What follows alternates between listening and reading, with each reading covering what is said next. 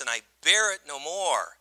Praise the Lord, O my soul. How can I have joy in the real life battle with death? Because my sin has been nailed to the cross, and the penalty of my sin has been paid, and I bear it no more. Yes, rejoice. Praise the Lord. Praise the Lord, O my soul. Let me just remind you, in our series on joy in the real life battles of life, that joy is the spontaneous and abiding delight of my spirit when my soul is in fellowship with God. Joy is not attached to an incident in life. It's not attached to something that took place. Joy, happiness is. Happiness is, sadness is, okay? But joy is attached to my relationship, my fellowship with God. It's the spontaneous and abiding delight of my soul when I am in fellowship with God. You know, there's one thing that every single one of us has in common. Doesn't matter who we are. Doesn't matter anything about us. We all have it in common. All of human beings, regardless of their race, regardless of their income level. Wouldn't it be great if you could get rich enough that you didn't have this one in common, but you can't? Doesn't matter what your IQ is. It doesn't matter what your nationality. It doesn't matter what era you live in history. It doesn't even matter what your accomplishments are. There's one thing that all people have in common. Now, for those 3 of you that are going to remind me after the service that there is one guy in Scripture that never died, I'm aware of that. Not all of us get to walk with God and then we aren't, okay? But there is one guy in the Old Testament that the Scripture says was translated, okay? Yes, I know that. But other than that, regardless of who we are, there's one thing that we have in common, and it's death. And death is not a real exciting subject to us. As a matter of fact, I would guess that many of us have never heard a sermon on the subject of death before. Heaven, yes. Okay, we like to talk about good things, but death isn't really a good thing in our minds. And interestingly enough, death is something that we are all curious about, but few of us like to talk about it. I have a very, very dear friend, as a matter of fact, a cancer survivor. And she spent a period of her time selling pre-sold funerals. Now, I don't know how many of you have a pre-sold funeral. It's really not a bad idea. I don't have one, okay? But it's not a bad idea, and basically what you do is you get to plan your funeral today, and you get to lock in today's price, and you pay for it, and whenever the day comes, it's all taken care of. I will tell you from my own experience, one of the hardest things in dealing with the death is meeting in the funeral home with the mortician and making plans. I remember the day that I found myself most engaged in that episode. Was a very, very hard time. I just broke down and cried. They all had to wait for me to get over that episode, okay, so that we could go on with the plans. Death is not an easy subject. Romans tells us that the wages of sin is death. And every man, woman, and child, every person ever born on this earth is one day going to face death of the physical body. As a matter of fact, the statistics tell us that 105 people die every minute. 6,305 people every single hour. 152,000 people every day. Now, wouldn't you think, with that much death around us, that we could get used to it, and it wouldn't be such a tough issue for us? And yet, with death all around us, though we experience it regularly on this earth 150,000 times a day, it's unpleasant, it's difficult, and it's something that we don't like to think about. Ladies, 10 out of 11 of you will become widows. Men and women? Yeah, 10 out of 10 of you are going to die. Those are the statistics. Paul writes on the subject of rejoicing in death in Philippians. We've looked at, in our study, we've looked at joy in loneliness and joy in suffering. Today we come to the subject of joy in death. Paul finds himself in jail, on trial for his life.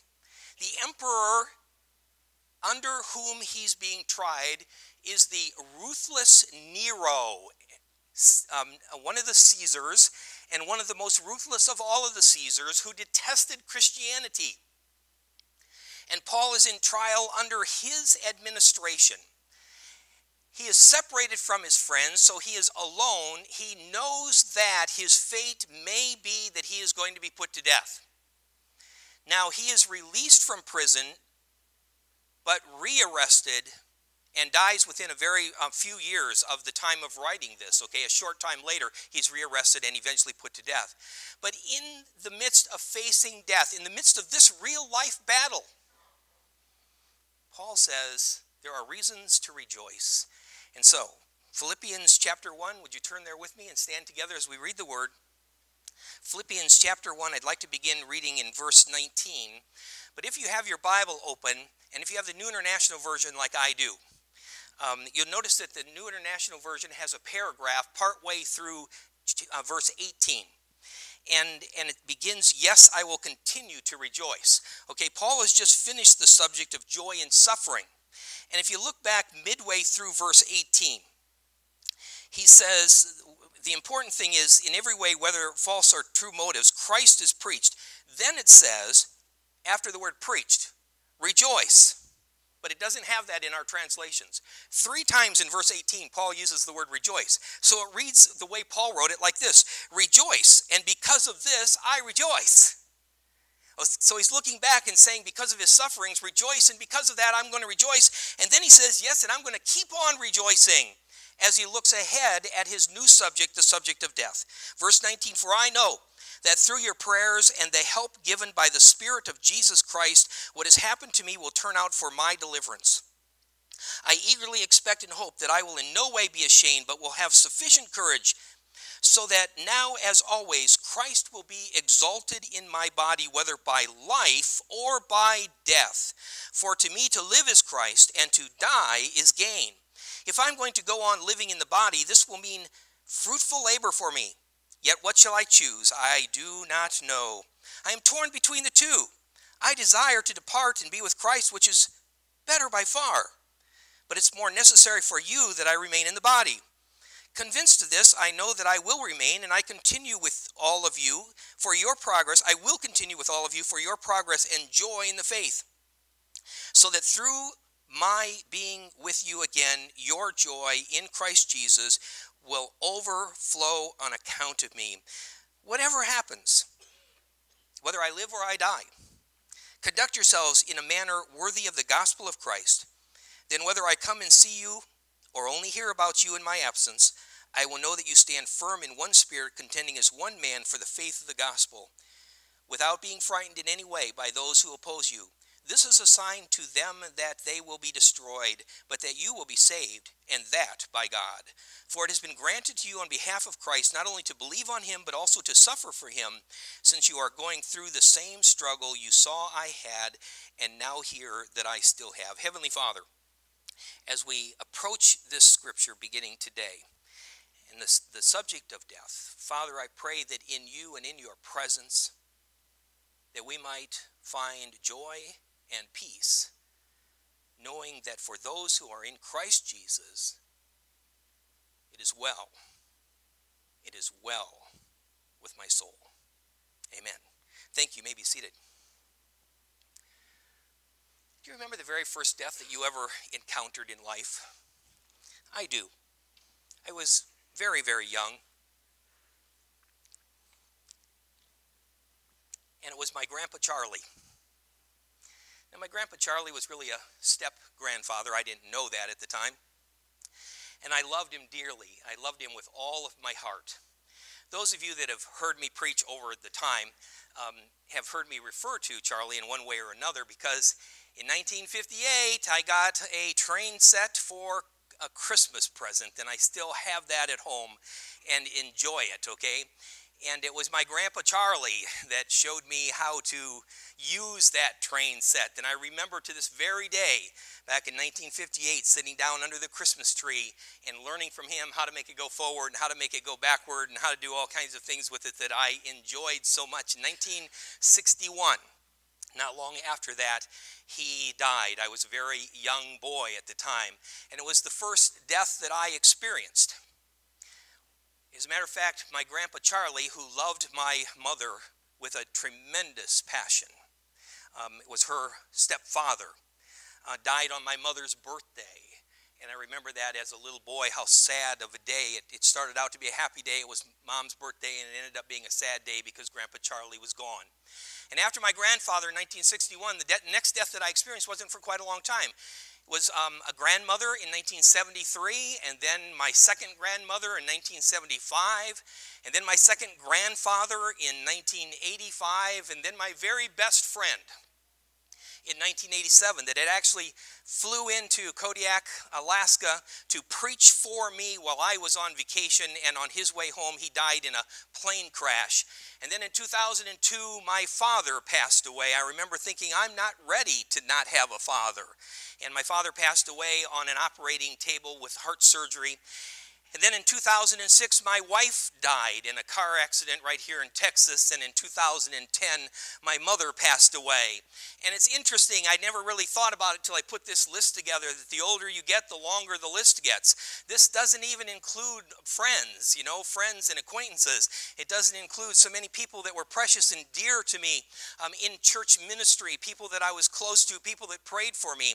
But as the older you get, the more you deal with death, the more you see it, the more you endure it, the more you experience that real life battle of dealing with death, because it's a very, very real thing.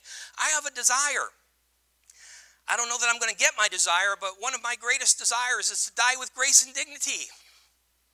If I could plan it my own way, I would just crawl into bed one night and die and never know. Now, I'm not sure that that's a real great thing for my wife. Although sometimes I think she thinks I'm dead anyway, okay, in the middle of the night. But at least, wouldn't that be a peaceful going? My mother died in her sleep. My father died while he was under anesthesia in the hospital room. Many of my relatives had the fortune of dying while they were sleeping. And at least, whether I'm awake or dead, I would like to die with grace and dignity. I've made that a prayer, actually. Unfortunately, you don't get to pick how and when you die. But I want to love and cherish people until my very last breath. I would love to not have Alzheimer's. I would love to not have some kind of a senility. I would just love not to lose my faculties. I was talking to the Romanians, the Romanians that meet in our church on Thursday night and Sunday night. Precious, precious, precious group of believers. And I don't know if you know this about them, but many of them have a home health care assisted living that they operate out of their houses. And every single person, I was talking to one of them this week about this very thing. Every single person that they bring into their home to help them die. Now, some of them, it's a matter of a few weeks, some a few months, and some a few years, maybe 5 years at the very, very most. But they minister to these people and care for them day in and day out in the final chapter of their life. It's their ministry. And I was talking to one of them and said, if I come one day and I'm your patient, okay, be patient with me. And if I lose my mind and I'm saying nasty things to you, please forgive me. And he said, that happens to us all the time. We understand. Things change in a person. There's the frustrations of all that they're going through, and there's all kinds of disconnects in their wiring system. And he said, none of that is taken personally. It's just part of that aging and dying process. And they're such tender, compassionate, loving people. So if I have to die somewhere, I hope I can, and not at home, I hope I can die in that kind of a setting. Well, as we look at this passage of Scripture, I got to tell you, I got to warn you here, I haven't preached in 2 weeks. So my sermon went from like 3 points to 8 points. And I'm not going to make it this week. We're not going to make it through. But Paul talks about all these reasons to rejoice in this passage of Scripture. We're only going to concentrate on the first three, so you don't need to really care about that list, but we'll come back to this next week for sure. I don't know if I'm going to finish next week, but we'll try to finish it up. But Paul is giving us three reasons that we can rejoice when the end of our life comes. And the end of our life will come. Number one is we can rejoice in the precepts of the Lord. As a matter of fact, folks, I'm only going to concentrate on verse 19 today. And I'm going to take verse 19 as it appears in the Greek, or the order that it appears in the Greek, and not the order that appears in the English, because they've turned it around a little bit. But the very first thing Paul writes in the Greek, in verse 19, is, I know that this will turn out for my deliverance. It's a promise. It's a precept that he is building this on. I know that this is going to turn out for my deliverance. Paul is in prison. Paul is facing a death penalty. Paul has violated something that Nero finds detestable in his administration. Paul has turned away from the gods of Nero, and the primary god of Nero was, do you remember who it was? Nero. Okay? He saw himself as the Lord, and Paul said, you're not the Lord, Jesus is my Lord. And so Paul, in Nero's mind, had committed treason worthy of death. And Paul writes to the church at Philippi and says, I know that this is going to turn out for my deliverance. The word know, I know. If you were here when I preached through 1 John, you remember that we looked at that in 1 John 3:1. It's the word translated there, behold. Here it's the word translated know, okay? When a sentence begins with the word I know, it means behold. It means pay attention. It means discover, examine, observe. If you are familiar with the old King James, and you remember the Gospels, and there's verses maybe you memorized as a child from the King James that begin, verily, verily, I say unto thee. It's the word I do, okay? Verily, verily, I say this. Behold, behold. Look, look, surely, surely, some translations write, okay? But when the word I do appears mid-sentence, it means to know something with certainty. And Paul is talking about this mid-sentence. He's using it in that aspect, okay? He's saying, for this is the thing I know. I know. I am certain of this, that this is going to turn out for my deliverance. I know it. Paul, interestingly enough, in this verse is quoting the Old Testament. He's quoting Job. It's an exact quote out of Job, where in Job chapter 13 and verse 16, Job writes, indeed, this will turn out for my deliverance.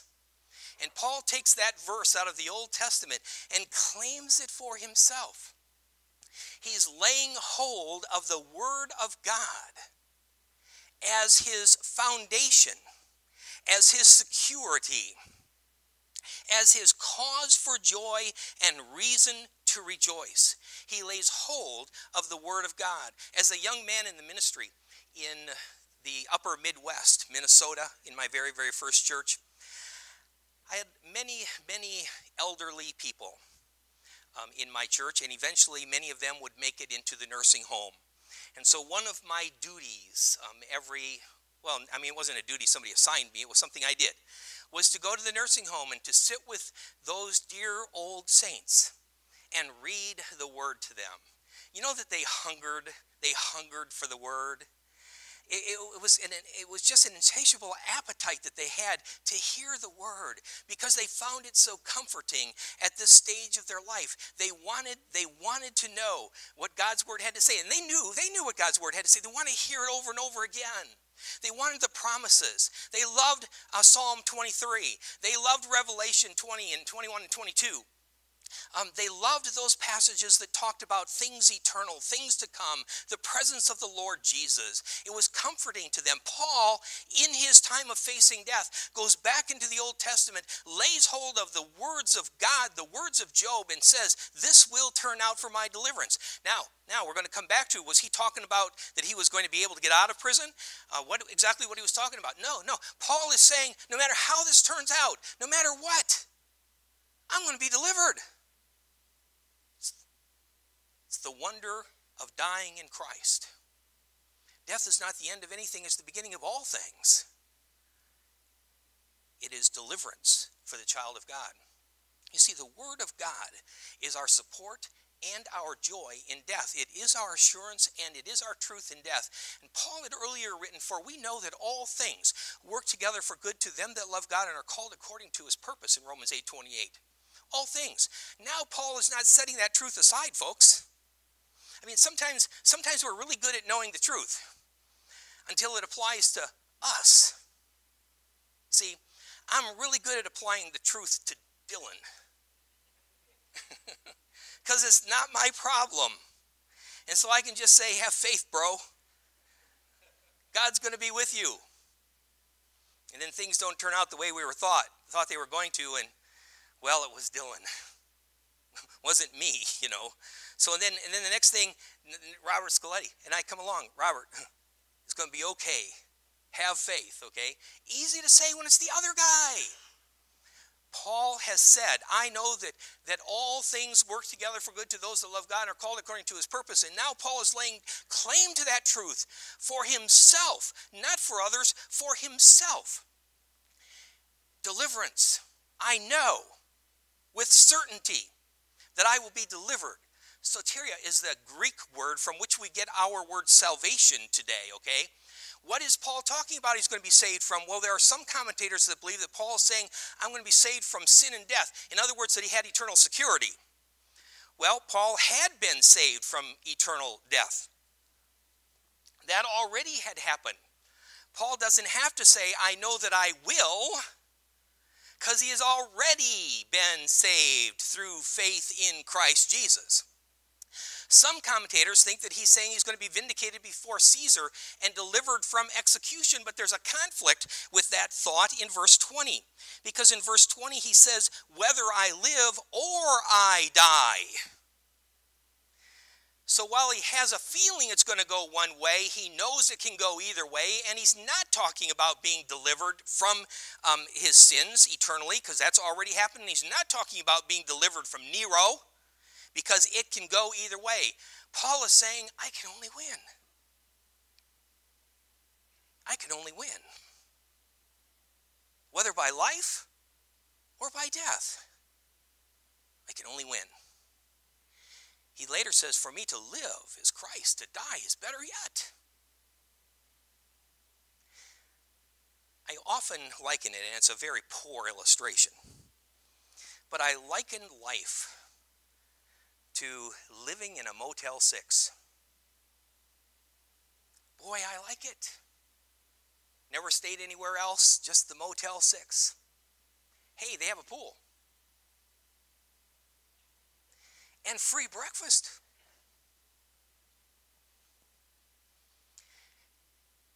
And I one day find out you got to leave the Motel 6. I don't want to leave the Motel 6. Somebody changes my sheets every day. This is a great spot. And I find out that I have to move into the Hilton. Wow. I've never been in the Hilton. And I thought the Motel 6 was good. This earth is like the Motel 6, folks. And it's all we know. And we think we have it so great. And Paul is saying, oh, no. There's a heavenly Hilton. And I can only win. Whether I live, it's good. If I die, it's gooder. Again, let's hear from Job. Beautiful verses in Job 19, 25 to 27. Job says, I know that my Redeemer lives, and that in the end he will stand upon this earth, and when I awake, after this body has been destroyed, I will see God. I myself will see him with my own eyes. I, not another. Oh, how my heart yearns within me for this day.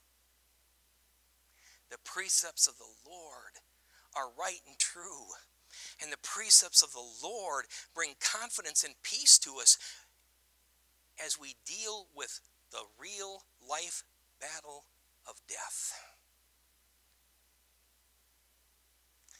Then Paul goes on to a second thing. And he talks about the prayers of the saints. He says, I know that I'm going to be delivered.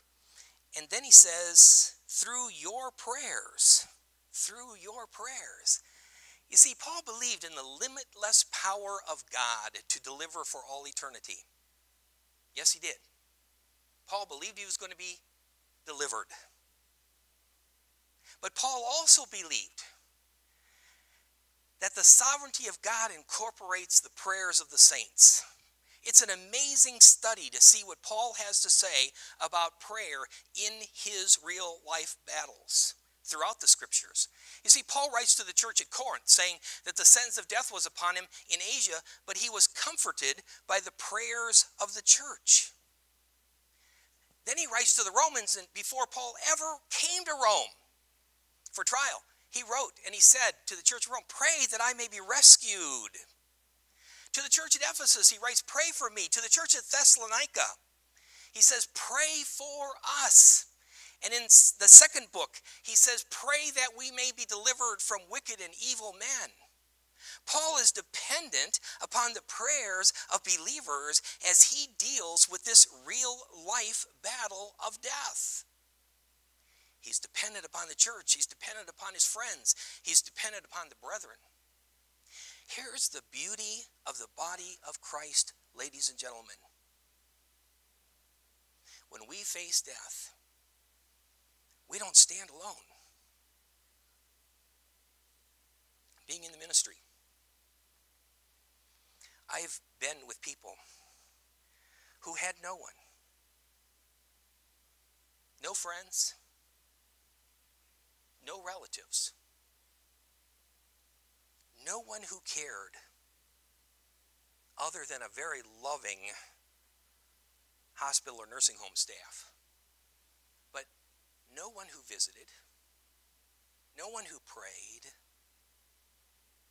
They were all by themselves. I don't want to die alone. I don't want to die alone. And I have good news for you. You are not going to die alone. And I have good news for me. I'm not either. I saw the beauty of the body of Christ, the beauty of the family of believers in my grandmother's death. It's a sad story somewhat because of this. It's my mother's mother. My mother's mother married a man that she didn't love. And she had one child by that relationship, and it was my mother. And my grandmother detested my mother because she detested her husband, who she never loved. He died one day. And my grandmother got remarried to my Grandpa Charlie, who adored my mother. But while my Grandpa Charlie adored my mother, her mother did not. As a little boy growing up, I remember looking at, and I wouldn't have described it this way as a little boy, but looking at a very strained relationship between my mother and my grandmother, her mother. No love, no affection, no touching, no hugging. Nothing that I was used to seeing between me and my mother. Seemed odd to me, but I never really put it together until years later when I was studying my family tree. Well, in the 70s, my grandmother was diagnosed with cancer and eventually was dying in a hospital. And my mother, who had never, ever had affection from her mother, set everything aside and went to her mother's side and stayed with her day in and day out, held her hand, read the Word of God to her, read the promises of eternity. 1 Corinthians, 1 and 2 Thessalonians, Revelation 21 and 22, Psalm 23. Day in and day out, she read the promises of the Word, held her mother's hand, comforted her mother, until her mother took her very last breath. Now I'm going to tell you this. My grandmother was a believer. She just had this issue. You know, believers aren't perfect. They're not perfect. My mother also, a godly person. And even though she had never been given the affection of her mother when the time came, she didn't have it in her heart to watch her own mother pass without somebody being present. Paul says, I need you. I need you. I'm rejoicing in the prayers of the saints. We need one another, folks, for life, and we need one another for death. Because it can be a sad and fearful time for us. And the body of Christ has the body of Christ. And Paul rejoices in the precepts of the word and in the prayers of the saints and in the provision of the Spirit. You see, it doesn't end with just the word of God and the presence of believers. It goes on to the provision of the Holy Spirit. And here's what Paul says. For I know that through your prayers and help given by the Spirit of Jesus Christ, the help given by the Spirit of Jesus Christ, what has happened to me will turn out for my deliverance. God doesn't forsake you. God doesn't forsake you. We talk about, we sing about, we teach about the presence of God in our lives. Let's remember the presence of God when our life comes to an end. Let's remember the presence of God with us in our passing. Because we're not dying. We're not dying. The believer doesn't die. Death is dead for the believer. Life goes on. It's a doorway. It's a moving out of the Motel 6 into the heavenly Hilton. It's a doorway from this life to the next. I am convinced of this. I am convinced of this, folks, that the believer who dies takes their last breath, their last heartbeat, and they never knew they died. Because they didn't. Because they didn't. I tell people my wife was killed instantly in a car accident. From my perspective. From her perspective, I'm not sure, but I like to think of it like this. Because she was run over in a car by a truck. And I like to think that she saw that truck coming. Well, I actually don't think she saw it coming, but in my mind, this is the picture I have. She saw that truck coming, and the next thing she was standing with Jesus, and she said, whew, that was close. That's the picture I hang on to, folks. And I think there's a lot of truth in that.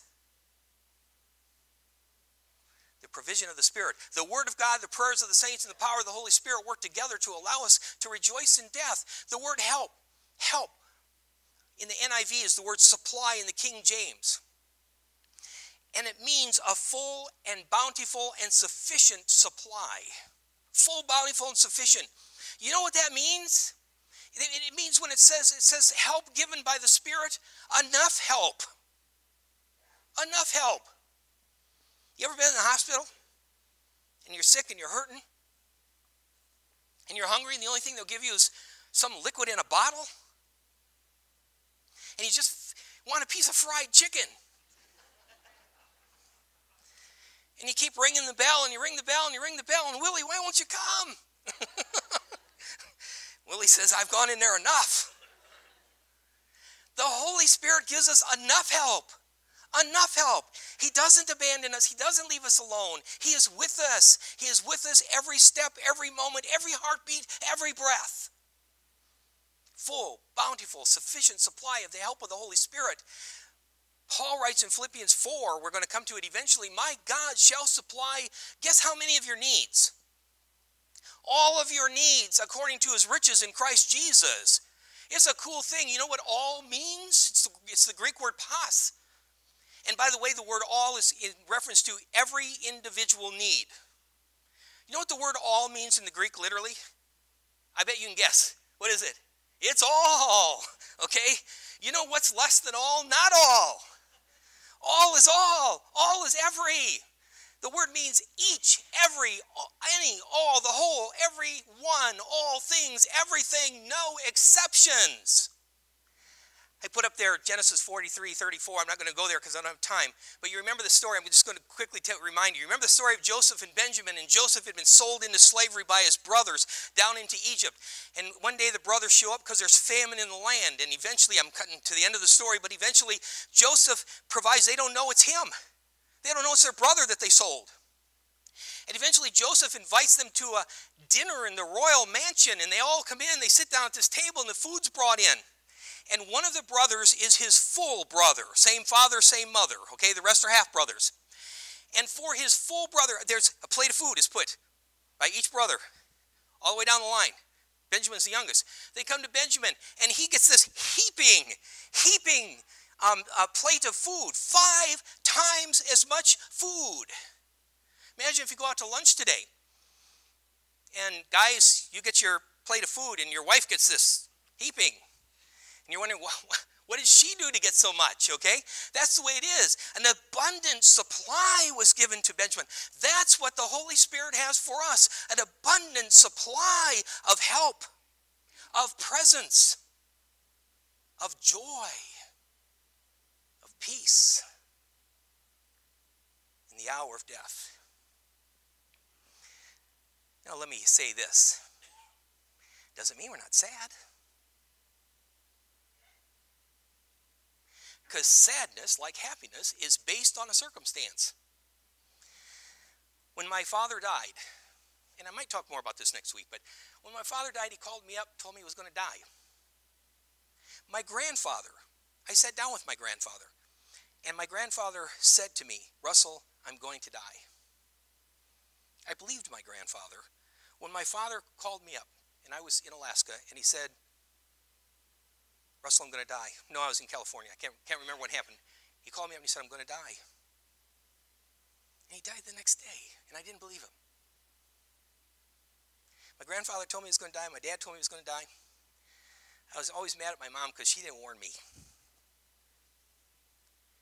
But when my dad told me, I could hear the sadness in his voice. It was right before Super Bowl Sunday, and I said, no, Dad. Sunday we're going to talk about the game. Call the refs all bad names. But he didn't make it. And he was sad. What was he sad about? Oh, he knew Jesus as his Savior, folks. He knew he was going to heaven. He was sad because he was leaving me and Mom and my sister. You see, death doesn't mean there isn't sadness. But death doesn't erase joy. Because joy isn't based on a circumstance. It's based on a relationship with God. So, sadness and joy are not mutually exclusive of each other. We can rejoice in death because of the truth of the precepts of God and the prayers of the saints and the provision of the Spirit. And that doesn't mean that we won't be sad. It doesn't mean we won't cry. It doesn't mean that we won't regret leaving the Motel 6 and the friends we made. But those in Christ Jesus we will see again. It means in the midst of it all, we can say it is well with my soul. We sang that song this morning, written by Horatio Spafford, it is well with my soul. Few people have known death as did Horatio Spafford. I want to share his story. Horatio Spafford was a man familiar with death and tragedy. The Spaffords were grieving over the death of their first son to scarlet fever when the Great Chicago Fire decimated the city. Horatio, a successful lawyer and real estate investor, lost everything. After the fire, Horatio and his wife Anna were attempting to pick up the pieces when a good friend, the great evangelist preacher D.L. Moody, encouraged him to take a much-needed vacation. Moody was doing a preaching stint in England and invited the Spafford family to join him there. Horatio had some business to attend to, so he decided to send his wife and daughters on ahead, planning to meet up with them shortly. En route, the Spafford ship collided with an iron sailing vessel, and all 4 daughters drowned. Anna was only one of a handful of survivors. Horatio immediately departed for England to join his devastated wife. When the ship's captain told him that they were passing over the scene of the accident, he retired to his cabin. Overcome with sorrow, he wrote, "When sorrows like sea billows roll, Whatever my lot, thou hast taught me to say, it is well with my soul. These words were eventually set to music and became the great hymn of the same name, It Is Well With My Soul. However, the story did not stop there. A few years later, Horatio and Anna had 2 more children, a son and a daughter. But this son also contracted scarlet fever and died at just 4 years old. Horatio's life was marked by persistent tragedy and death. In the course of his life, he lost business and real estate and saw the death of 6 of his 8 children. However, he did not surrender himself to anger, sorrow, and despair, though he wrestled with these things to be sure. Instead, he defiantly declared his hope and trust in his sovereign Lord and Savior, Jesus Christ. Echoing the words of Paul, he learned to be content in any situation, even death and loss. Ultimately, the Spaffords turned their grief into mercy ministry, founding a small community of believers in Jerusalem, working to aid the poor and needy in the early days of World War I. Horatio's great song challenges us to fight for joy in the midst of tragedy and death, to defiantly declare that in Jesus, whatever my lot, thou hast taught me to say, it is well with my soul. What a powerful testimony.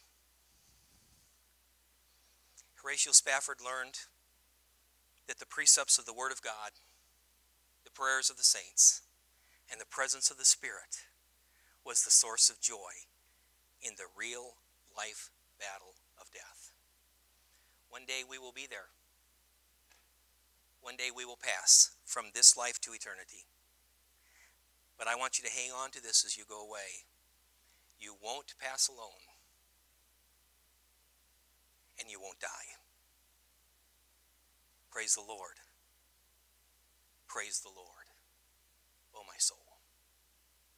Let us pray. Father, we thank you for the power of your word.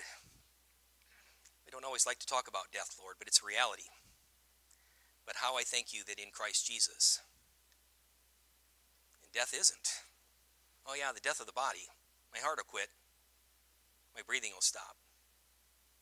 But I will live on forever and ever in your presence, in the wonder of that place called heaven that I can't even imagine.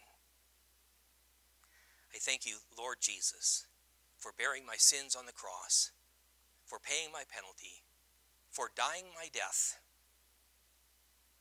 that I might rejoice